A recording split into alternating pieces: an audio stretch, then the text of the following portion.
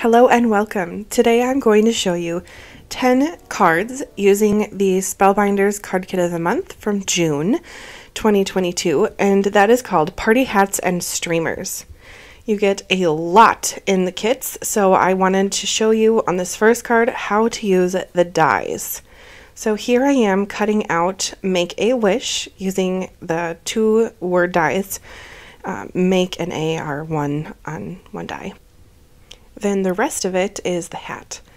So first I'm going to get my card base ready by putting down gold mirrored cardstock, and I used 4 1/4 by 5 1/2. Then I used the striped paper to create the next layer, which was 4 by 5 1/4.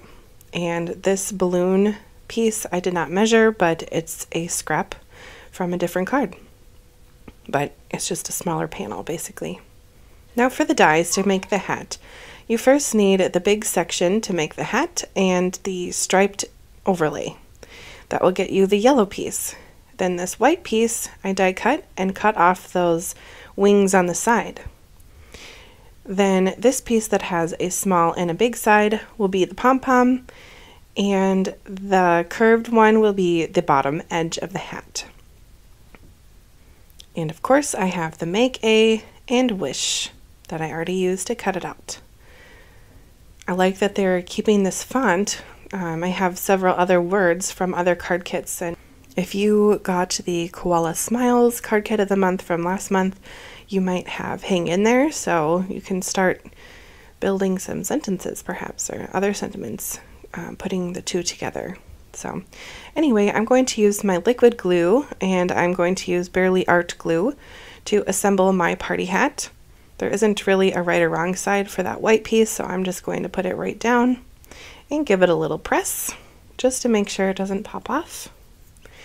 It's pretty thick paper, so I didn't line it up perfectly, but I just lopped off the top and you won't even see it from the finished product, so I thought it was okay. Then for the fringe on the bottom, I'm going to make sure that the right side is facing up. And for right now, the wrong side's facing up since I'm trying to assemble it on the back. And I really liked the way that the fringe turned out because it is all free moving on the bottom. So once it's on the card, you can kind of give it a fluff. Now the fringe for the pom-pom, I cut to be a little bit smaller because this isn't the first hat that I've made, and I thought that it was a little bit too large for my style, but that's the fun part about crafting. You can make it however you want. If the die doesn't work for what you want to do, cut it. If a stamp doesn't work, cut it. I'm going to be doing that in just a little bit in this video. I know some people are shocked, but it's yours. So there you go. Anyway, you just give it a little glue at the end and fluff it up. And that's it. And if you don't want to make the pom-pom with paper, you could certainly use other things like pom-poms if you have like the fuzzy pom-poms in your stash, or something else, which I will show you on my, I believe, the 3rd video. So if you're interested, stay tuned. Now I'm going to use an orange scrap from my card stock scrap area, and I'm going to pounce the words on a little bit of liquid glue to get the glue on the bottom of the words. I used a scrap paper, pattern paper, to make the Make a Wish, so the paper is awfully thin. So I didn't want to put my glue directly on the back with the fine tip because it would probably warp. So doing this pouncing method works really well for delicate papers. Now the party hat has a little bit of tabs on the side, so I just went ahead and gave them an extra fold, added glue, and it's pretty 3-dimensional. So this is really neat die. I mean, really any birthday card, whether it's for someone who is younger, older, really anyone in your life, male, female, would like a party hat. Who doesn't like a party hat? So you can change the color, you could use pattern paper to make it, you could use gold mirrored cardstock. Ooh. You could really do anything to make that hat unique. So I just set it off to the side so that pom-pom would stay on. Give a chance for the glue to dry. So now I'm working on the second card, which I'm going to go ahead and use a scrap of white paper to go behind my chipboard frame here, and I'm actually using a thick piece that came behind the ephemera pack. And I'm going to use my stamp set here, and I chose to use Sending Birthday Hugs because I'm using this little cat with the party hat. I thought it would be pretty sweet. So I'm going to use a stamp block for this. Sometimes I use my Misty stamp positioner, but I just wasn't feeling it today. Sometimes I'm a little random, and that's what I did today. So I'm going to stamp that on. I didn't know if I want it in the corner, but I settled with putting it in the middle. Since it's on that other paper that has kind of like a shine to it, I did just go ahead with my heat embosser and give it a little dry. Pretty simple. Then I'm going to use my liquid glue and stick that paper into the frame. Now, I didn't want my frame here just to be kind of floating in nothingness, so I thought it needed something to anchor it to the background. So yes, I put my liquid glue on, but then I thought, just wait a minute. I need something on the back. So I went over to my little stash that I keep on the side of my desk when I'm working through a card kit, and I thought that that matched the flowers in the banner really well. So I trimmed it to size so it would match the width of the striped paper and centered it on those white stripes so it would have a nice border. Then by that time my liquid glue had dried a little bit, so I added even more on. In the kit there are these party hats that have foam in the back, and I layered them on a different card. So I have an extra foam square which I'm going to use behind the cat, and I'm going to use, there it is, and I'm going to use liquid glue for the flowers. And the chipboard sentiment that says birthday bestie, I think. Yes, birthday bestie. I'm going to use liquid glue on. The chipboard sentiments are sticky, but they can fall off. So I usually add liquid glue on the back of them. And when I plan out my cards for video, I'm touching everything and it does lose its stick just a little bit. Next, I'm going to add the sequins that come in the kit, and I like to work in odd numbers, so I will put 3 on each card.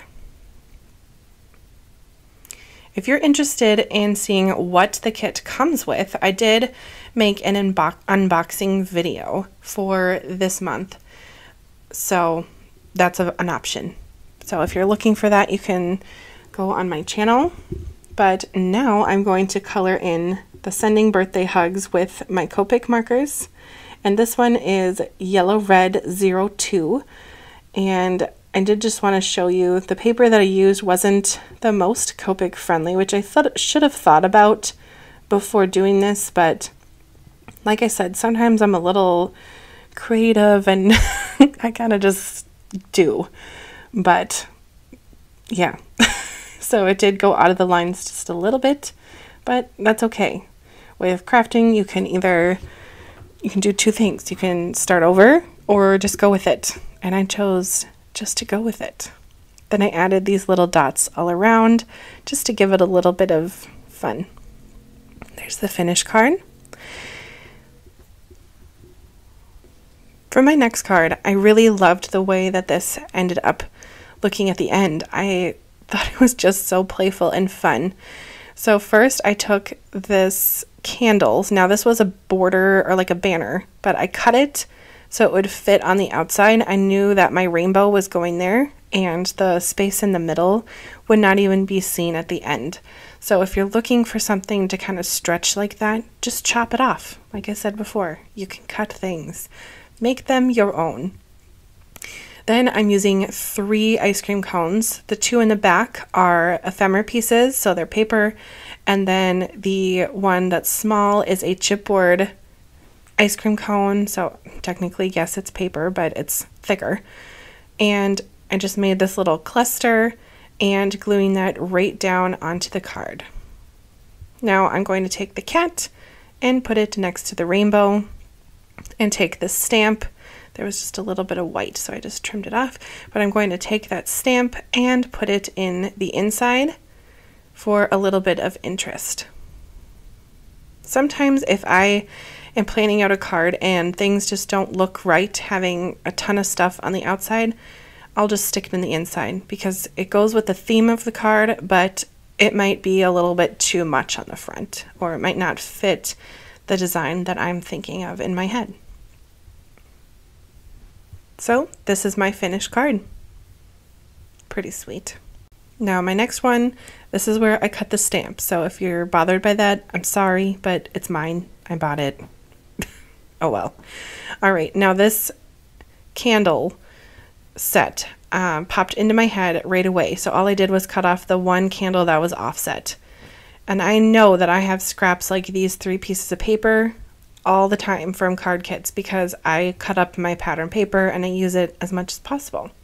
And I thought that that would look nice as a 3-layered cake. And these little candles would be perfect to go on top. And I was so excited because I knew that I could reuse this stamp over and over and over and make a lot of cards with my pattern paper scraps, which I do not like to keep around. So I want to use them like this. So I just used my Misty and inked up some paper, and I used some Copic friendly paper to do that. I will have that linked in the description if you're wondering. I know it has a chameleon on the package, at least the one that I bought, so I call it the chameleon paper. I know. And like I said, I will have it in the description. But for my flames, I'm going to use Y13, which is the yellow 13, and YR04, and that was the yellow red. Now for my candles, I'm using YG11, which is the green, Y21, which is the light yellow here on the left, and YR00 for that orangey color. Just to kind of complement the pattern paper, but not be too matchy-matchy. So this style, I feel like I will be doing a lot of, because you can change the colors of the candles and use any paper, any color you want, and make it a really fun birthday card. So I will just use my liquid glue starting from the top and work my way down. So the top layer will be underneath the next layer. I like the look of that rather than the other way around. It looks more deliberate and more like a cake in my opinion. I thought that that pink paper that had the little swoops down looked very appropriate for a birthday cake, kind of like frosting. Now the sentiment "Just Say Yay" was part of the dimensional stickers in the card kit, and I thought, perfect, this will go on the cake. But now that I've used them on this card, I don't have them anymore. So if I was going to remake this card again, I might use just some alphabet letters from my stash or other alphabet stickers to make a similar sentiment, or maybe even put the person's name on the cake. So just some ideas that I've had in my head. And you know that I love my reverse tweezers, which is the tool I'm using in my right hand. I use them almost on every card, so I highly recommend reverse tweezers if you don't have any. You should probably get some. All right, now to finish off this card, I'm going to use glossy accents and put it on the wax part of the candles just to give it a little bit of shine. And again, if you know glossy accents, you know to leave it to the side, but if you don't, I will just tell you it does take a little bit to dry, so put it off to the side for, I usually say, about an hour or so, just so it doesn't get bumped and mess up your project. Now for my next card, I used gold mirrored cardstock, and I have paper punches. Now I cut out that circle from the gold mirrored cardstock and put it right on to my card base, and now I'm going to cover it up with some cardstock, like so. And you wouldn't even know that this big circle is missing. And I know some people will say, oh, well, you can feel the circle. No, you really can't. It's pretty small. And with the things that I'm layering on top, it doesn't really matter to me. But if it does matter to you, you can go ahead and cut some scrap paper and put it in that center, and you wouldn't even know. I don't know why, but I've been drawn to circles recently, so I've been using a lot of circles, especially for the cards in this card kit. So I'm going to use some liquid glue and adhere everything down. And this is a chipboard sentiment, so again, I use a little bit of liquid glue just to make sure it stays in place. And I will finish the card off with 5 gold sequins, just to give it some more bling. And there's the finished card. Now, I loved this pattern paper here in my hand that had all the text on it. I thought it was really fun, and that some of the words were highlighted in different colors. It was really neat to pull in different papers. So I'm using this little polka dot paper and a chipboard frame here to, I'm sorry, it's not chipboard, it is ephemera.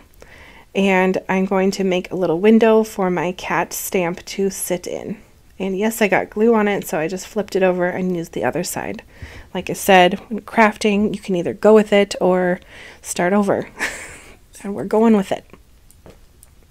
So I'm going to use liquid glue to put everything down on this card, and including this chipboard sentiment. Now, I wanted to use these sequins, and I liked them, but I didn't. I decided I'm not going to use the sequins this time. I'm going to use these little circles that I punched out of the pattern paper just to match the pink paper there and create kind of a polka dot effect. And I got to this point and thought, okay, it needs some more. So I cut this one in half and made 2 halves going off of the edges, like that. Not to say that I don't like sequins, because I really do. But again, I've been drawn to circles. I don't know why. There's my finished card. Let's start the party.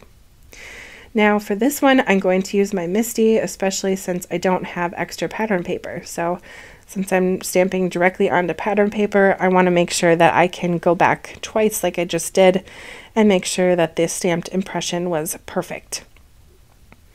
And that little eye for birthdays on the very bottom of the sentiment did not stamp, so I just used a black marker and just filled in the dot. Now this design I had the materials for, and I liked it so much that I made 2. So to put down my flowers here on the corner, I just am using some purple craft tape to stick it up and put some liquid glue on the back. Then I will place it on my card and gently remove the purple tape. And I found a little party hat from the ephemera pack that, or I guess it's called die cut pack, that matched the pattern paper. So I put that in the inside of the card and finished it off by adding 3 sequins. And like I said, I made 2 different cards of the same design. So here's my finished card with 2 finished cards. Now I'm going to use my scraps here to make a background. So I have these panels that I just used from the other card. Now this is the scrap, and it will end up looking like one big piece in the back because I'm putting this polka dot paper over the top. I'm going to place it a little offset, and just like that, it looks like I have a full floral piece of paper, but I do not.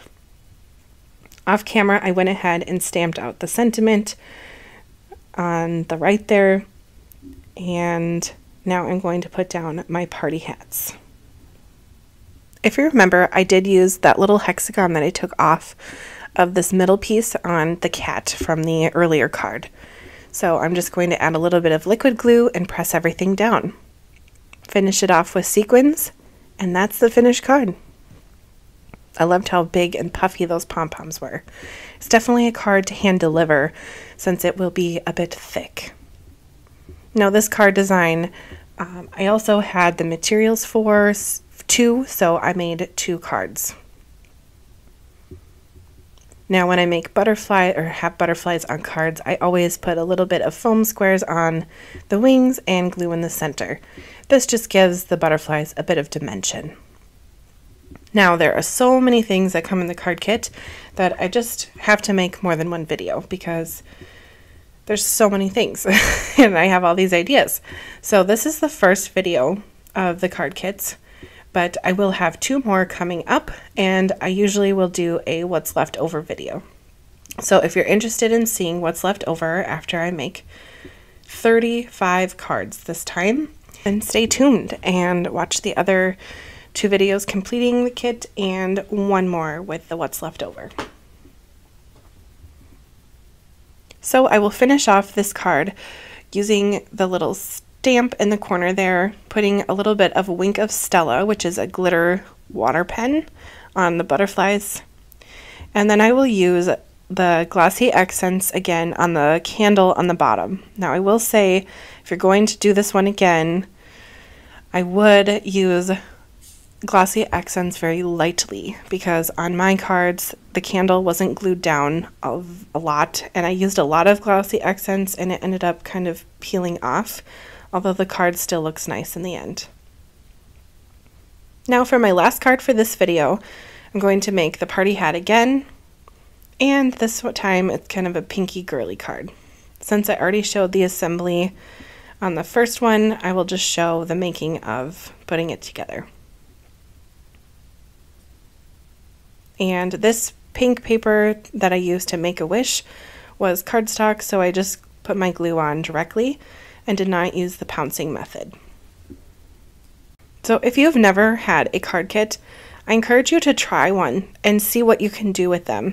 And if you're overwhelmed by all the ideas, try to get ideas from other people and recreate their designs at first. And eventually you will be able to start making your own designs, and it just gets easier over time for your eye to see things that go together.